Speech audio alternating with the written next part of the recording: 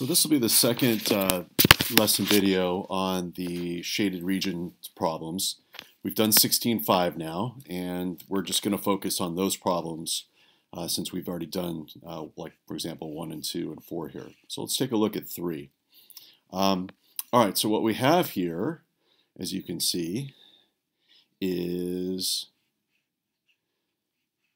60-degree central angle, radius of 6. So go ahead and give this a shot. Again, think about how you would set this up. What's your game plan first? And then just write the formulas in and then go from there. Okay, so game plan here obviously is the area of the sector minus the area of the triangle. That would give us this segment, as we call it, in here. Okay, so what would the area of the sector here be? If I know the radius and I know the angle, central angle measure, which obviously means that I know that the arc measure is 60 as well, it would be Q over 360 times pi r squared. And then we want to subtract off the triangle. We know it's an equilateral triangle. Why? Because it's a 60-degree angle. This radius would also be 6, which means this angle and this angle by if sides and angles are congruent. And obviously that would mean they're all 60-degree angles. So we just plug in 6 for S, plug in 6 for R, plug in 60 for Q, and hopefully you ended up getting 6 pi minus 9 root 3.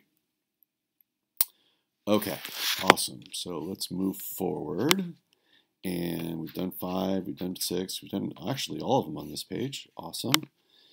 And we'll start with number 1 on the shaded regions problems handout. Okay, so we have to find there, again, remember if it looks like a regular polygon, then it is. Okay, so we have tangent segments from E to P. Okay, it's a circle P. And obviously if that one's length 12, then what is the length of that one? All right, we'll go ahead and figure this out. Notice we have an arc right here, a minor arc of 120. Think about what we know about this angle and going from there. Okay, so give it a shot. All right, so my game plan was to do the area of 2 triangles minus the area of the sector. What are the 2 triangles that I'm talking about? Well, I'm talking about the triangle that would be formed. In fact, I'll just go ahead and draw it in. Let's see. Let's go ahead and use this. I'm talking about, it's a little thick, but that's okay. These 2 triangles, right? The ones that go to the point of tangency, and this probably should have been shifted a little bit more like that, right? Okay. You get the picture though. So we're talking about this triangle and this triangle. And those obviously are going to be congruent. So how would we go about doing that? Well, we know 1/2 base times height would be the area, formula for the area of one of the triangles. We have 2 of them, so we're going to multiply it by 2. And the area of this sector would be Q over 360 times pi r squared. So then the question becomes, all right, well, how do we figure out what Q is in this case? And how do we figure out what R is? Well, don't we know that we have a side length of 12 here? We know that the measure of this angle, this entire angle here, right? If this is an arc of 120, then out here, this would be an arc of what? 240. Subtract those, right? And we get 120. So, right, 240 minus 120 is 120. And we know that, therefore, that we got a right angle here, and we're going to have an angle of 60 here. These would be 30, right? Because this is going to be half of the difference between those 2. Okay, so in other words, in this triangle right here, we have a length of 12. Is that the hypotenuse? No. The hypotenuse is actually this length right here, right? But we have a 30, 60, 90 triangle. So let me go ahead and write those in. So we have this 30-degree angle right here.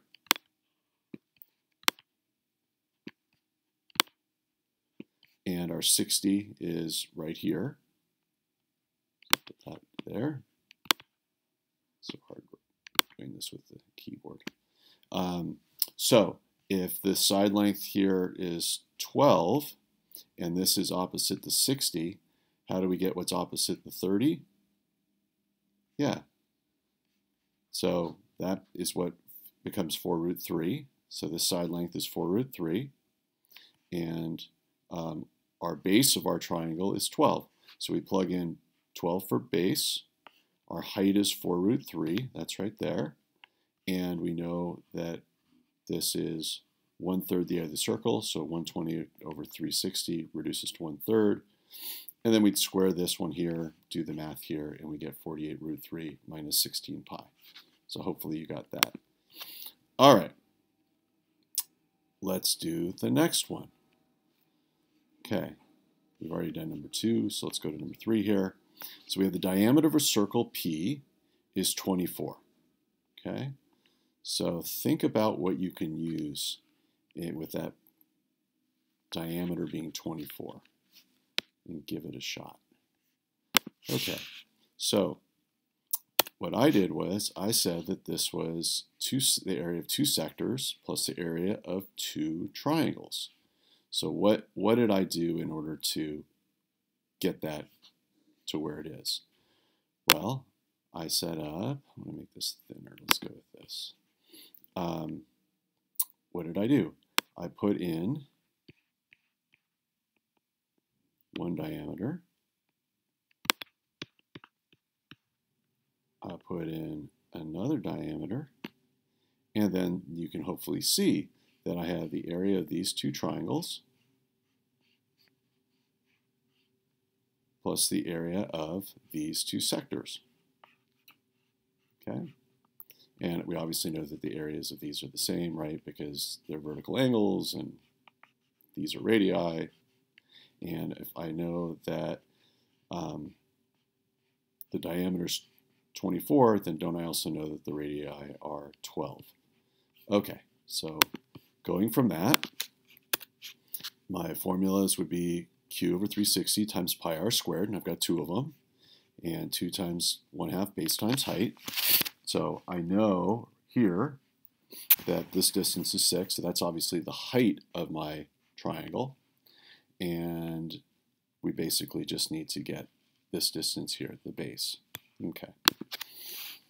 So we know that we've got a 60-degree angle here. How do we get that? Well, if I have a side length here of 12, right? That's our hypotenuse, and I've got a leg that's half of that. Don't we know that this is going to be a 30, 60, 90 triangle? Yeah, we sure do. So we know that this is 6 root 3. I know I've got a right angle right here. And if this is 6, then this is 30 degrees down here, right? Which means that this is 60 degrees. And I know if this is 60 degrees, this is 60 degrees, which means that this is 60 degrees. There's other ways to get to that too.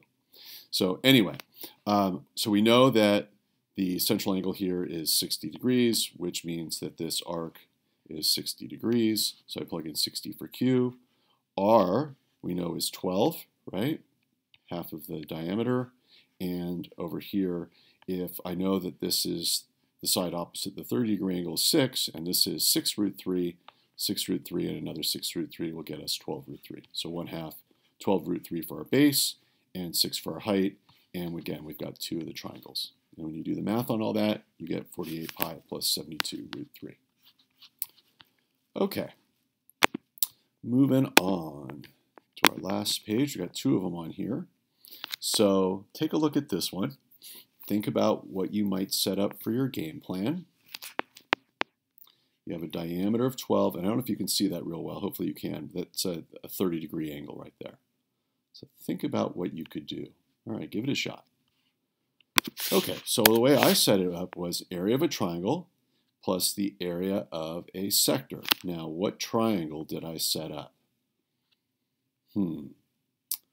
Anybody have an idea of what I may have done here?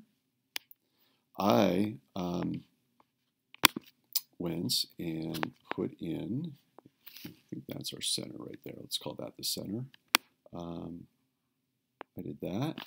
So I have a triangle and I have a sector. Okay. So 1/2 base times height, q over 360 times pi r squared. And I can basically go from there. I know the diameter is 12, right? So I know that this is 6. I know that's 6. I know that's 6. And if that's a 30-degree angle, that's a 30-degree angle, right? So that means that's 120, which means this is 60. So plugging in, I know I've got a 60-degree angle there. How did I get the 6 root 3 and the 3? Well, if I put in and dropped an altitude here, right, we know it's going to be a perpendicular bisector. So let me go ahead and do that as best I can. So that's pretty good. I've got a right, let's see if I can make that angle right there. And obviously I'm going to have a 60-degree angle right here. If the hypotenuse here is 6, then I know the side opposite 30 is going to be 3, so that's my height of 3. This is going to be 3 root 3, so the entire base would be 6 root 3. And when you do all the math, do all the multiplication, hopefully you ended up with 9 root 3 from this and 6 pi from all of this. Okay, last one. Looks like we got a football. Oh, look at the letters here, yard. The yard has a yard square, so it's a square here. Has a side length of 4, and the center of arcs are A and D.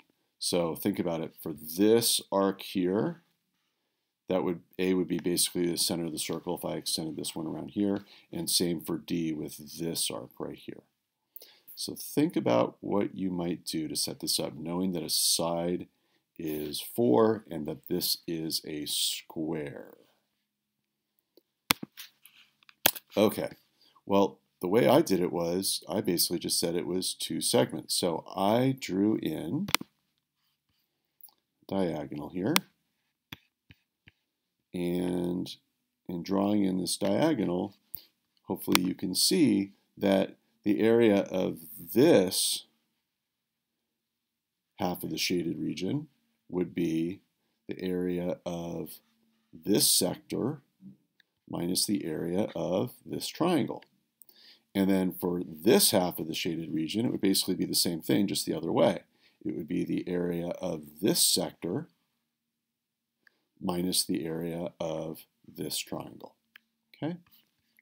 And I think there are other ways that you could do this as well, by the way. But this is how I did it. So, okay, so I would have 2, right, because 2 segments, q over 360 times pi r squared. That would be the area of one of the sectors minus the area of the triangle. And remember, I know that this is 4, this is 4. We know then, obviously, this is what? 4 root 2. Good. And so we can go from there. So we know, obviously, with it being a square, this is 90, right? So the measure of this arc is 90. And we know that the radius is 4. And then the area of each of the triangles here would be 1/2.